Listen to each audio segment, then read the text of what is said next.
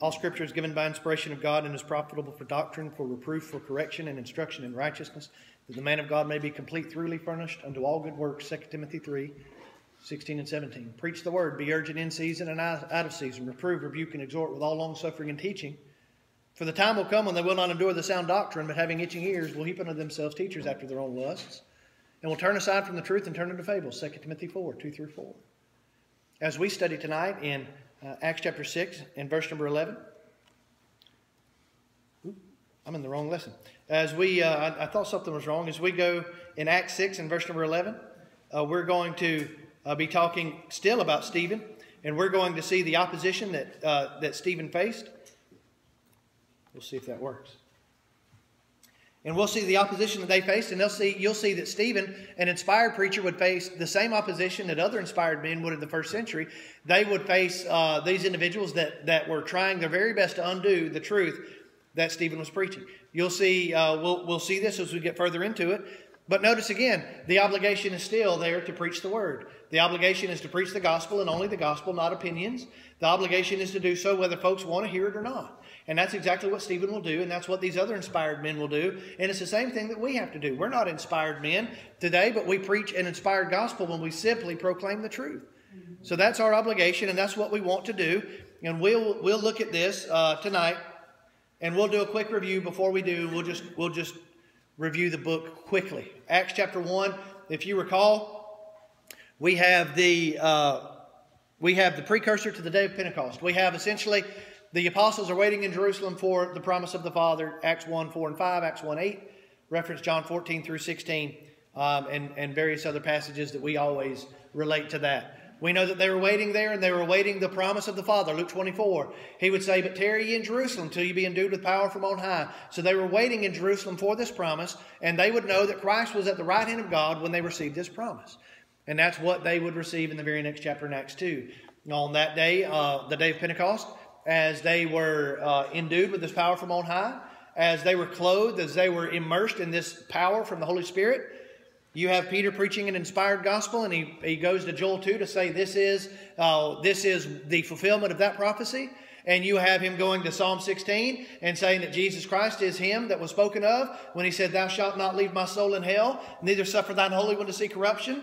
Thou hast made known unto me all the ways of life, and shall make me full of joy with thy countenance." And he would say, "Men and brethren, let me speak to you freely. The patriarch David, that he's both dead and buried, but therefore being a prophet, he spoke of Christ and his resurrection." So we have that David's psalm was applied to Jesus, and Peter made application of Christ, and he simply preached that Jesus was the fulfillment of all the prophecies concerning the Messiah, and you Jews crucified him. Very simple, very effective. Men and brethren, what shall we do? Say the sinner's prayer, right? No, it's not right. What must we do to be saved? Verse 37, what must we do? Men and brethren, what shall we do? Nothing. You're already saved or you're already lost. Nothing. Is that what he says? Does he say, accept Jesus into your heart? Do backflips for Jesus. What does he say? Repent and be baptized, every one of you, in the name of Jesus Christ for the remission of sins. Remember we talked about that this morning, that thief. 2 thieves on the cross. There are 2 thieves, weren't there? Last time I checked, there was 2 thieves. One's pretty famous, one isn't. And one's famous for all the wrong reasons. They don't even know what they're talking about. But the less famous thief on the cross, he was hanging right there on the other side of Jesus, and he was feet away from eternity. Feet away from eternal life. Being so close yet so far away. And had he known what Peter would preach in Acts chapter 4, that this is the builder, this is the stone that was rejected of you builders, but he has made the head of the corner. And he would say that in him, that is, there is no other name given under heaven among men whereby you must be saved. There is no saving authority but that of Christ. And that thief was right beside him. What a tragic mistake. So when we're talking about the authority of Christ, that's what he preached. Peter preached that there is salvation only in Christ, and here's how you benefit from him. You do what he told you to do. That's to call on the name of the Lord, Acts 2:21. All right, chapter 3. The gospel goes to the temple. The church goes to the temple first. The gospel is to go to the Jews first, right? We said the first several years, you have the gospel being a Jewish gospel, and when we see the events in Acts 6, you see that it's still a church in Jerusalem. It's a Jewish audience, right? That's what we have. It was made up of these people from this nation. So he goes to the Jews first, and he heals the man. and you see the events of chapter 4 are essentially the exact same time as chapter 3, and you have the opposition that they would face in chapter 4 because of the events of chapter 3. And you have this persecution coming against these inspired men already, and we're going to see it throughout the book of Acts. And not only are we going to see it throughout the book of Acts, we're going to see it in the epistles that Paul would write later, and even the epistles Peter would write. Peter writes about that in 1 Peter chapter 4. He would say that these individuals were going to face very fierce persecution. This judgment, remember beginning in verse 12 all the way through verse 17 in chapter 4, he talks about this fiery trial. He talks about all of these ideas that are fulfilled or that would come about because of the persecution that these Christians were facing.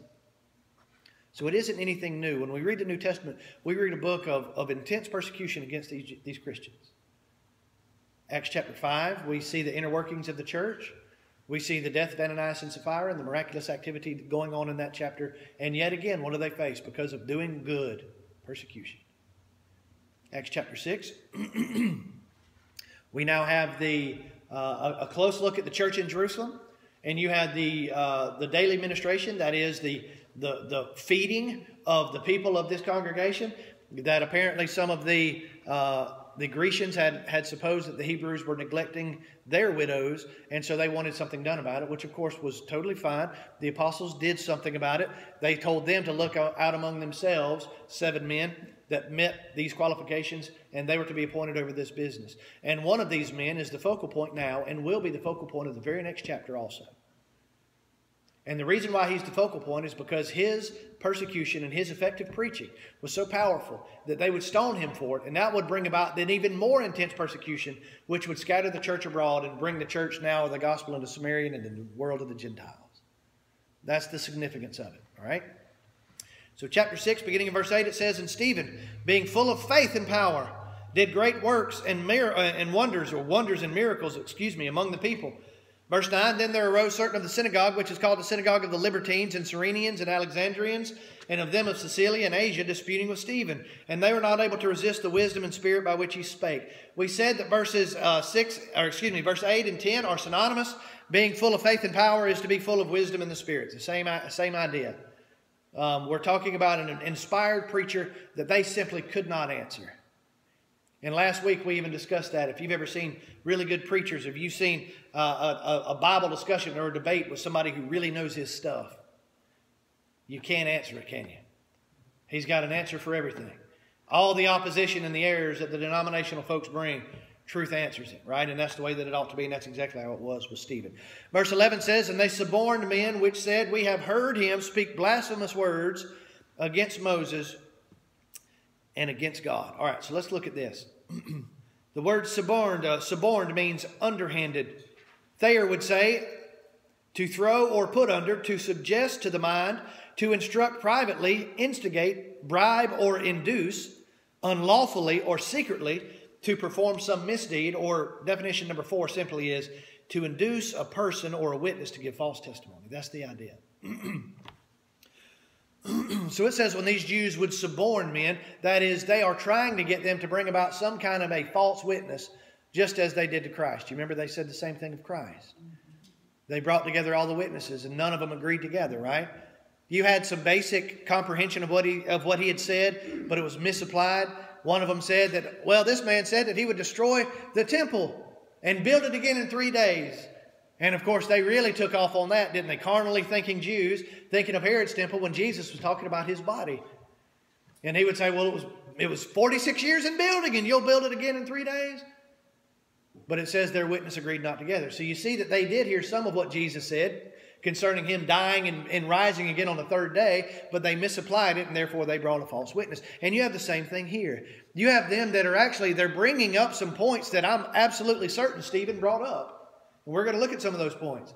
But of course, the entire point of this was they were doing so in a malicious way, and they were trying to bear some kind of a false witness to accuse Stephen. All right?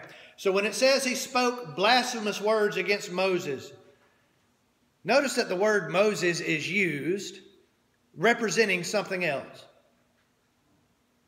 Did he speak blasphemous? Did he just keep saying Moses over and over and actually speak against Moses? Or did he speak against the instructions or the law that Moses gave? He spoke against the law that Moses gave.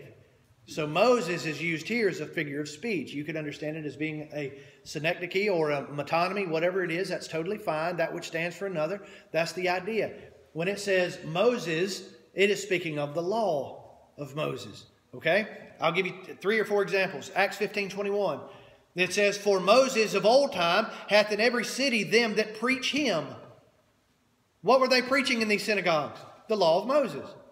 So when they preached the law of Moses, they were preaching Moses, right? That's the idea. That's how it's used in that representative form. 2 Corinthians chapter 3, verse 13, "And not as Moses, which put a veil over his face, that the children of Israel could not steadfastly look to the end of that which is abolished." Now, was Moses abolished? Or was the law abolished? "But their minds were blinded, for unto this day remaineth the same veil taken away in the reading of the Old Testament." Notice the synonymous use of Moses in the Old Testament. "Which veil is done away in Christ." But listen to verse 15. "But even unto this day, when Moses is read," that which Moses wrote, that which Moses revealed, that which is associated with Moses, which is the law of Moses, right? That's what we're talking about. Now, notice that when it says, they said that they spake blasphemous words against Moses and against God. It was said to be blasphemous against God because God is the one who gave it to Moses in the first place. Right? That's the idea. Now, we said that this is an accusation. This is a false accusation. But there is validity to the accusation itself as far as how it's put together. To speak against Moses was to speak against God. Right? That's fine. It's just Stephen wasn't speaking against a law that was still intact and fully approved of by God. Stephen was speaking against an abolished law that God himself did away with, as do all the other New Testament preachers. I want you to notice the phrase, the law of God. All right? In Joshua 24 and verse 26, it says, "And Joshua wrote these words in the book of the law of God." Whose law was it? It's the law of God. It says right there. It was in the book of the law of God. All right? Nehemiah 10:28. "And the rest of the people, the priests, the Levites, the porters, the singers, the Nethinims, and all that separated themselves from the people of the lands unto the law of God." What'd they do? They actually heeded the law of God. Well, what was the law of God that Nehemiah had? What was the law of God that Joshua had? If you want to, you can turn in your Bibles for just a moment to Nehemiah chapter 8. Nehemiah chapter 8, maybe it's the case that you've had a discussion with a Seventh-day Adventist. Or you've come across somebody that believes that the law of Moses is distinct from the law of God, because that's one of the arguments that they make. They say that the law of God supersedes the law of Moses. The law of God was eternal, and the law of Moses just dealt with the ceremonial aspects of the law. But the law of God is the 10 Commandments that is eternal, according to them. But I want you to notice something. In Nehemiah chapter 8 and verse 1, it says, "And all the people gathered themselves together as one man into the street that was before the water gate. And they spake unto Ezra the scribe to bring the book," listen to this, "of the law of Moses." Now look at Nehemiah chapter 8 and verse 8. "So they read in the book of the law of God," distinctly. Verse 1, it was called the law of Moses. Verse 8, it's called the law of God. Verse 18 says, "And also day by day, from the first day into the last day, he read in the book of the law of God." Whose book was it? Whose law was it? Well, ultimately it was God's law, wasn't it? But God gave it to Moses, and they're the same thing. So there is no distinction between God's law and Moses' law. They were used interchangeably at that time. And God absolutely did abrogate or do away with that law. He did. To institute another, more superior law. So when it says they spake blasphemous things against Moses, we understand what we're talking about. And when they spake blasphemous things against God, you understand the implication of, if God approved of Moses and told him to write what he did, if you speak against Moses, you speak against God, right? That's the idea. And that's valid. Just like Christ. Christ appears to Paul on the road to Damascus, or Saul at this time. And he says, "Saul, Saul, why persecutest thou me?" Well, I don't think that there's a human being out there that can show me in the Bible where Paul ever personally, we have any record of Paul meeting Jesus face to face before his death, let alone persecuting him. But what we do have record of is Paul in Acts 9, 22 and 26. Paul is taking Christians and he is coming with letters and he is going to Damascus to persecute Christians. And when he persecuted Christians, which are the body, he persecuted Christ, which is the head. So we understand all of that.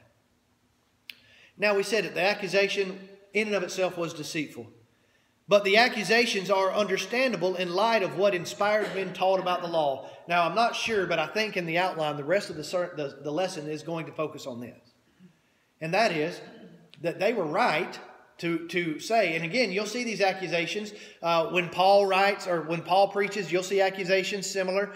You'll see as we continue in the book of Acts that there are similar complaints that are given against these preachers, and they all have to do with what? Doing away with the law. Isn't it interesting that that's a consistent theme? You have James in Acts 21 who would tell Paul that these Jewish brethren had the idea that Paul wasn't keeping the customs of the law. And you have a lot of folks, and I've even been on both sides of that, and if anyone knows what I'm talking about, the account, you know what I'm talking about. Kind of a difficult account, right? A lot of folks think, and I even said at one time, I think James was just dead wrong. But I've revised my view since then, and we've studied that. I don't believe it was the fact that James was wrong. I just think that we misunderstand what James meant. In that context, he knows that Paul is there, and Paul comes to James and the apostles, and James tells Paul, hey, we've heard that you're telling the Jews, the Jewish brethren, to forsake Moses and the law, but in the very next verse he says to keep the customs. Now, James wrote in James chapter 2 that if you're going to be under the law, you're bound to keep every bit of it, and if you fail in one aspect, you're guilty of it. But James also would say in James 1:25 and 2:12 that we're not accountable to that law anymore, but we're accountable to a law of liberty. So I don't believe that James spoke out of one side of his mouth saying we're free from the law, we're bound to the gospel, and then on the other side telling Paul, hey, we're still bound to the law. He was talking about the customs, and he was talking about keeping them as an expedient. So that Paul was happy to do so, because Paul would say very clearly that unto the Jews I am a Jew, and unto the Gentiles I am a Gentile, right? I'm whatever you want me to be as long as I can win you to Christ. Because Paul understood that the law of Moses was not binding upon him, and he did not have to keep these aspects of it, but there was certainly nothing wrong with keeping them as an expediency to make sure that you were a good example to the Jews. And so we have the very clear picture painted in the book of Acts that the law of Moses was done away with. And the gospel is completely different than the law. We'll give you some examples. Romans chapter 7. Romans chapter 7, we'll look at 3 verses here, and we'll see some very interesting wording, and we'll even see the implication because Paul, the wording that he uses deals with marriage. Romans 7:4, wherefore, my brethren, ye also are become dead to the law by the body of Christ. Now, what were they to the law? Dead to the law. What does James say about death in James 2:26? For as the soul or the spirit without the body is dead, so is faith without works. When we're talking about death, we're talking about separation. Paul says you're separate from the law by the body of Christ. Right? Look at verse 6. But now we are delivered from the law. Dead to the law, verse 4, delivered from the law, verse 6. What does that mean? You're not amenable to the law. And he uses it in the context of marriage because he says, as the husband is bound to the wife as long as, or the wife is bound to the husband as long as the husband lives, what happens if the husband dies? Well, she is now free from that. Death sunders that bond, and she is now free to marry another. And he says, so are you who were bound to the law. The law's dead. Now you're free to marry Christ. All right, that's what he says. Now, is that what they said in this accusation, essentially? That he spake blasphemous things against Moses and God? Well, if you want to say doing away with the law is blasphemous according to Moses, that's fine because that's true. Doing away with the law is a reality. It was done away with. What about Peter?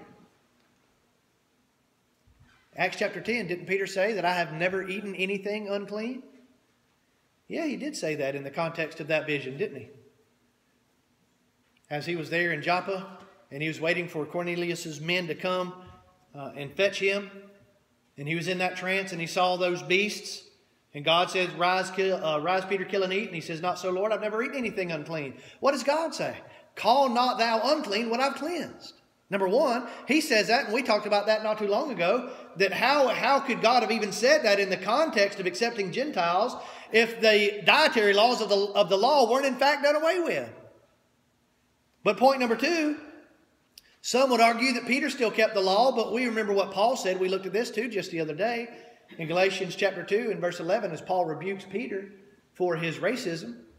He would also say in that very same context, if thou being a Jew compellest the Gentiles to live as do the Jews, but you yourself live as a Gentile, why are you trying to get the Gentiles to live as the Jews? What did Paul say about Peter? He said, you claim to be a Jew, but you don't live like one. Peter wasn't keeping the law, according to Paul, by inspiration. Could Peter have kept the dietary aspects of the law as an expediency or as a custom? Yes, absolutely. There's no problem with that. But he knew they were not binding upon him, right? He knew that. As did James and as did Paul. Romans chapter 3, beginning in verse 19, we know that what things soever the law saith, it saith to them who are under the law. I remember talking to those Mormons when I had those 3 studies with them. And they believe in baptism by proxy. In other words, they believe 1 Corinthians chapter 15 and verse 26, dealing with baptism for the dead. They believe that means that if your dead relative has never obeyed the gospel, never been baptized, that they can be baptized on behalf of them, and that will get them into heaven. And they said even Abraham needed this. And I asked them, where was the obligation for Abraham to be baptized? And they couldn't find it, but they would go to Acts 2 and verse 38. They didn't understand this principle, did they? Abraham died 2,000 years before Pentecost. What does that have to do with Abraham? Nothing. I'm not amenable to the laws of Germany. Abraham wasn't amenable to the New Testament system. The New Testament wasn't in effect. Whatsoever things the law saith, it saith to them that are under the law, that every mouth may be stopped, and all may stand guilty before God. The law was given so that man would understand his frailty and his need for God. But the only thing that the law speaks to is individuals that are accountable to it. So we need to understand that, right? That we are accountable to the gospel. There's not a human being here that needs to observe the Sabbath. Not a human being that's been alive for almost 2,000 years that has an obligation to observe the Sabbath, because the Sabbath wasn't for you. It never was intended for you. Deuteronomy chapter 5. Verse 20, therefore by the deeds of the law there shall no flesh be justified in his sight. Why? For by the law is knowledge of sin. When you have a standard to keep and you fail to keep it, that standard doesn't offer you a way out, does it? All it does is condemn you. But the gospel offers a way out. But now the righteousness of God, that's the gospel, without the law is manifest, being witnessed by the law and prophets, even the righteousness of God which is by faith of Christ unto all and upon all that believe, for there is no difference. For all have sinned and come short of the glory of God. Notice verse 24. Being justified freely by the grace that is through the redemption that is in Christ. Notice the distinction. No flesh justified under the law. Verse 20. Justified freely in Christ. Verse 24. Is there not a contrast between the law and the gospel? Are they not two distinct separate things? And is not the law dead and replaced and abrogated by the gospel? Yes. The AD 70 folks would tell you that they're a parallel system, and they ran parallel for 40 years between AD 30 and AD 70. And they will say that in actuality, the gospel is the resurrected law, essentially. They keep changing their mind between the resurrection, whether it's baptism or whether it's already happened, or whether it's actually a spiritual glorification, or whether it's on earth. Matthew 5:12, I've heard them say, great is your reward in heaven. And William Bell said he's enjoying it right now, which means he's in heaven right now, out of his mouth. But they understand, or they don't understand, in actuality, that the law didn't end when Titus came and destroyed Jerusalem. The law ended when Christ died and instituted a new covenant. That's when it ended. Romans 10, beginning in verse 1. Notice that what the law couldn't do, the gospel did. Brethren, my heart's desire and prayer to God for Israel is that they might be saved. Why did Paul write that? Was Paul wrong? Anybody? Raise your hand. You think Paul was wrong? You know, all the people today think the actual nation over there in Palestine are God's chosen people. Isn't that what they say? Yeah, you know, as a matter of fact, the Zionist concept is why we have always been military allies with Israel. You know that, right? Because of the denominational concept of these people in high places who thought, hey, we got to be on Israel's side. Which, by the way, I don't necessarily think that's a bad idea as far as these being pretty decent folks. But what I'm saying is they totally missed it. For the last 2,000 years, God has not had a physical nation. He's had a spiritual kingdom. And Galatians 6:16 says, blessed be the Israel of God, which is the church of Christ. Verse 2, for I bear them a record that they have a zeal of God, but not according to knowledge. For they being ignorant of God's righteousness. What is that?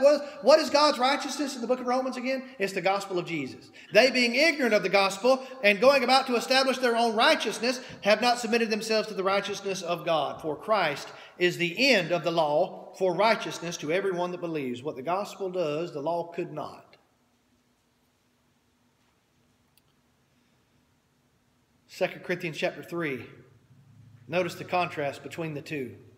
We want to make sure we understand this is not some kind of a remake. This is not, as some of our own brethren are teaching, some ridiculous concept of a renovated earth. What are you talking about? Quickly, there's 4 times that the phrase new heavens and earth is used. Isaiah 65, Isaiah 66, 2 Peter chapter 3, and the book of Revelation in verse 21, chapter 21. 4 times, and they make an entire doctrine out of it. And they try to tell you that God isn't actually going to destroy the earth. He's going to renovate it. And who knows where heaven will be now. Now we're getting into Jehovah's Witness stuff. Now we're getting into the Mormons. You know, the Mormons told me that I don't get to go to heaven. I don't get to have my own planet, but I'll be saved here on earth. I get the kind of the second-rate stuff. Where does it end? Whenever I get to decide what goes, where does it end? But when God gets to decide, that's pretty easy, isn't it? So the gospel isn't some renovated law of Moses. The law of Moses was removed. Done is done. The gospel is a new and distinct system. Right? But who hath made us able ministers of the New Testament, not of the letter, but of the Spirit, for the letter kills and the Spirit gives life. But if the ministration of death, that's the law of Moses. 2 Corinthians 3:7, tell me that's not the law of Moses. If it's not the law of Moses, what is the ministration of death? What is it? Romans 8 and chapter 8 and verse 1, there is therefore now no condemnation to them in Christ, who walk not after the flesh, but after the Spirit. He says, for the law of the life of the Spirit of Christ hath made me free from the law of sin and death. What is the law of sin and death in Romans 8:2 if it's not the law of Moses? What is it? What did the law of Moses bring? Death. Why? Because it exposed sin. That's all. It's simple.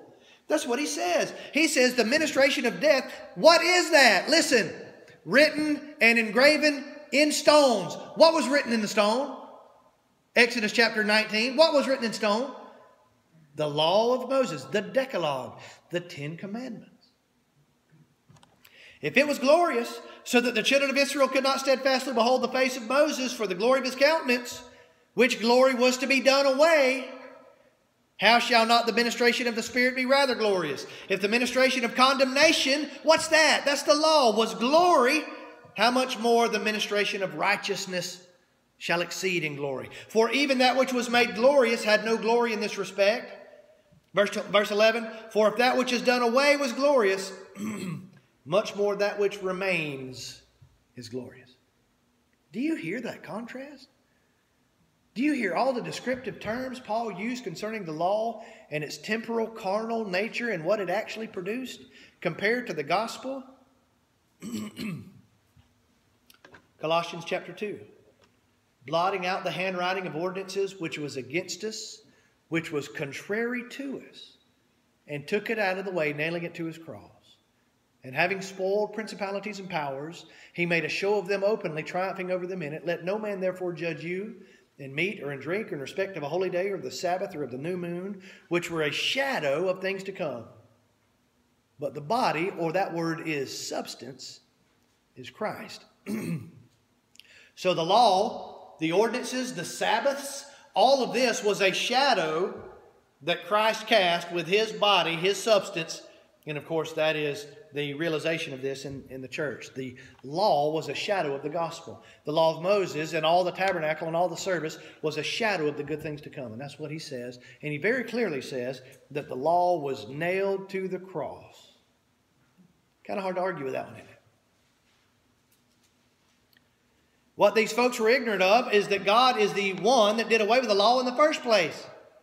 Ephesians 2 and verse 11, wherefore remember that ye being in the times past Gentiles in the flesh, who are called uncircumcision by that which is called the circumcision in the flesh made with hands, that at that time you were without Christ, being aliens of the commonwealth of Israel and strangers from the covenants of promise, having no hope and without God in the world, but now in Christ, ye who are sometimes far off are made nigh by the blood of Christ. Verse 14, for he is our peace, who hath made both one. Both what? Jew and Gentile. Both classes of people. There are only two classes of people, biblically speaking, in these terms. Jews and non-Jews. Right? That's it. He is our peace, who hath made one, both one, and hath broken down the middle wall of partition between us, having abolished in his flesh the enmity, even the law of commandments contained in ordinances, for to make in himself of twain, that's two, one new man, so making peace, and that he might reconcile both unto God in one body by the cross, having slain the enmity thereby. So do you understand that maybe these guys did hear some of the truth? You know what? Stephen probably preached that the law was done and the gospel was in effect. Just like every other inspired man preached. But these men would bring an accusation against him, and they would bring false witnesses. But they could not withstand the truth that old Stephen was preaching. I'd like to extend the invitation at this time. Are there any here tonight that have never obeyed the gospel? If you've never obeyed, you must hear the word of God and believe it. Repent of your sins. Matthew 12:41. Remember, we talked about that. If you want to know, well, I don't understand repentance, go read Jonah 3, 5 through 10. Read Jonah 3, 5 through 10, and then reference Matthew 12:41. Jesus said that they repented at or into the preaching of Jonah. And if you do what the Ninevites did, then you'll do what Jesus said is repentance. And that's a pretty good idea. Just change your mind, change your actions. Acts 17 and verse 30. Repent, you must.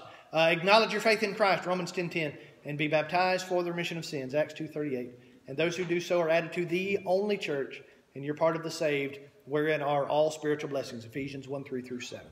Remain faithful. Continue in Christ. John chapter 8, verse 31 and 32 says, if you continue in my word, then you're my disciples indeed. 2 John 9, we must abide in the doctrine of Christ. 1 John 1, we must walk in the light.